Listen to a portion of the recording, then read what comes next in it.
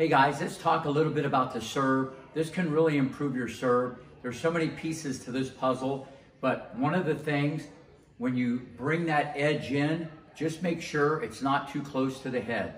I just had a college player here today. Everything was pretty good. The racket was too close when the legs were driving. I got it further away, bang! It was a game changer. His vertical component was better. The angle descent was better. Just be careful, because I know a lot of people want you to lead with the edge in. It's good, but it's not just that.